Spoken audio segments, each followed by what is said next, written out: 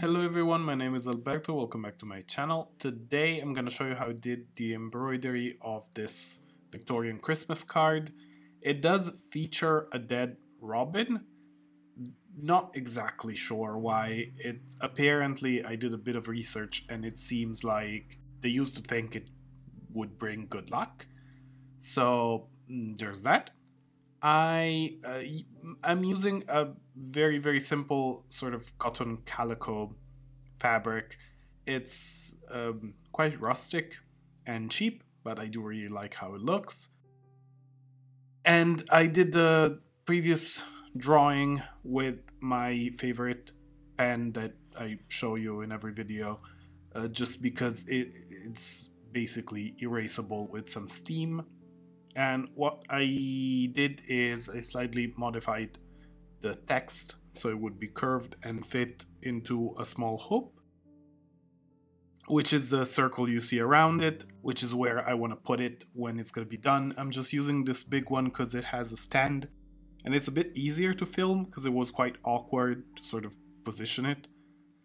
What I'm doing here is that I'm sort of using modified satin stitch, which means that I'm creating, as you can see, these sort of little structures underneath the little 3D parts, and then I'm creating a border around the whole drawing with the back stitch, and everything you see here is a double thread.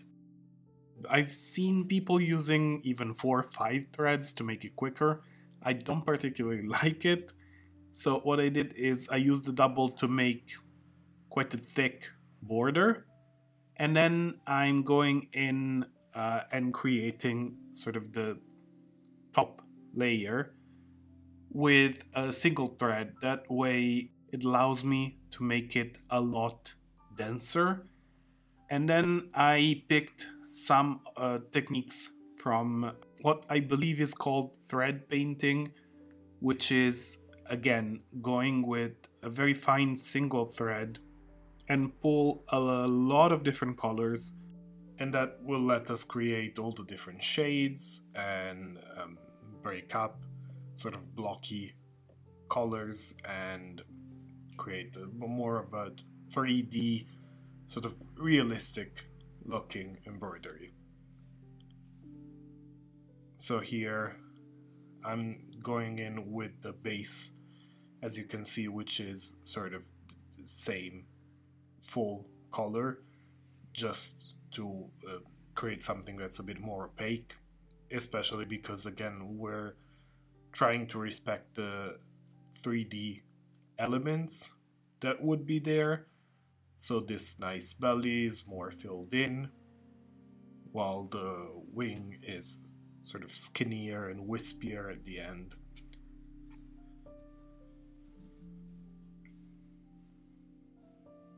So I recorded this using this big loom because it had a feet, basically, so it was a bit less awkward.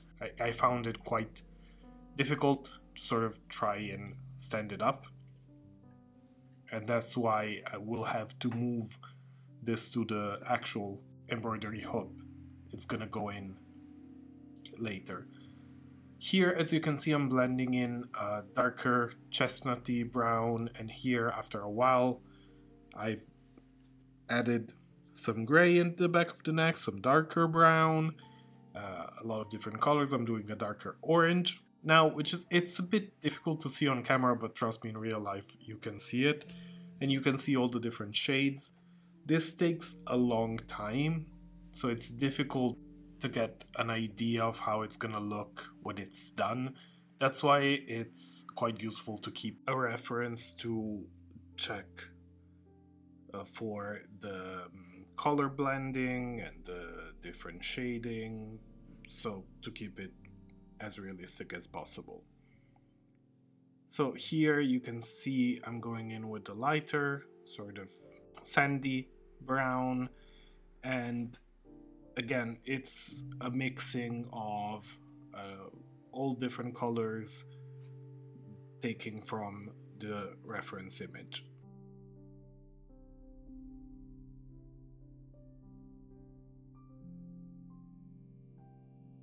This whole process took, I would say, about a week.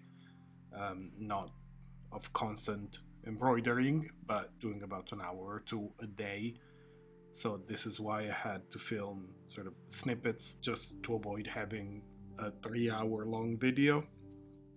But here you can see the colors adding up and they start softening up, so you don't see them as starkly different as before.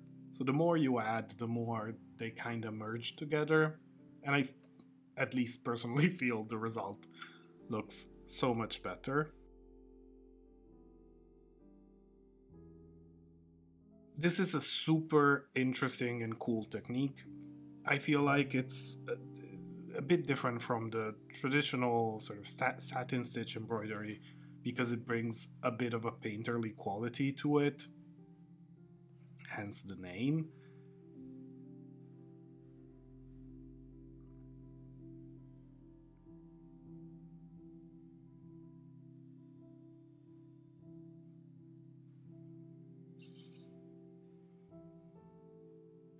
Here in the tail, while I'm adding the lighter colors, I'm also adding a slight sort of crisscross pattern because the tail feathers are longer and they have a bit more of a texture.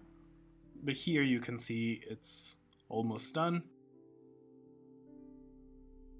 For the lettering, I decided to go with black and to go with a very simple backstitch, just to keep it as sort of minimal and kind of old-timey print font. You could do it so many different ways, but I just thought the most simple minimal would look the best for this sort of vibe. So again, yeah, very, very simple backstitch, just going over the different lines and trying to keep the curves as best as possible. Here, as you can see, I'm just blasting it in order to delete the pen marks with some steam, and I'm keeping it on the loom to cool down. That way we avoid stretching it, and also I'm not touching with the iron the threads. Once that's done, we can remove the loop and take it out, and then we could fit it on the actual finished loom. This is an embroidery loop I got on Amazon. It's made of rubber, actually, just sort of to mimic wood, but it already has the hook to attach it to the wall, and I think it looks pretty good. Another thing that's pretty good is the tension once you put it in. Quite even, quite nice. Obviously would have been easier to just embroider in that, but again, I needed a stand. The extra fabric I just remove and give a quick overlock all around. You could use pinking shears just so it doesn't fray. And in order to finish it as decently as possible, I'm gonna do a quick running stitch all around, just sort of to gather the fabric in the back. In this case, I just gathered it since it's gonna go against the wall. But if you want, you could do an extra layer of finishing by cutting a circle to the exact size in maybe like a thin felt and then just stitching it on as a backing, and that would be a better finishing technique.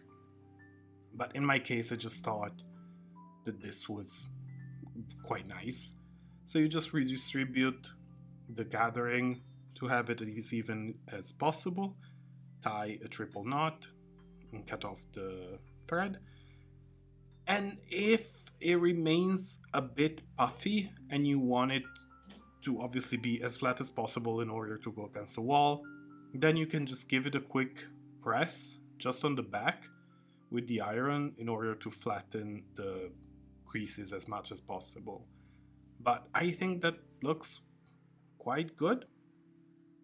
So this is the final result. I'm very happy with it. I hope you liked the video and it was interesting for you as well. If you did like the video, please put a like and subscribe to the channel if you aren't. It is a great help for me. And thanks, and I'll see you next time. Have a great day.